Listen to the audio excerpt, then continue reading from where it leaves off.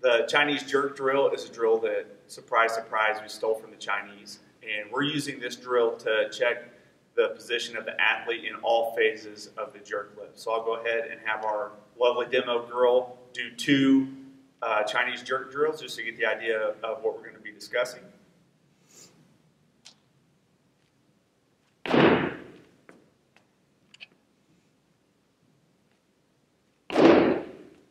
And again, the drills that we're showing you are ones that can be used where you're going to go from your general warm-up to a more specific warm-up. And the Chinese jerk drill, you notice that she stayed vertical in her dip. We checked the position in her heel. She drove all the way up through the ball of her foot, hung out in a nice vertical position, and then when it was time to split, she made a fast transition, keeping her weight relatively balanced between her front foot and her back foot.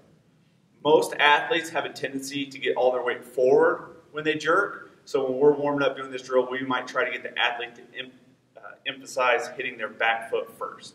Okay, we're going to see 3 more Chinese jerk drills.